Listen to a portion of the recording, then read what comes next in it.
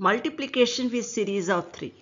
4 times 33. Don't have to do anything. Multiply 4 times 3, that is 12. Write 1 at hundred place and 2 at unit place. Add them 2 plus 1, 3. So your answer is 132.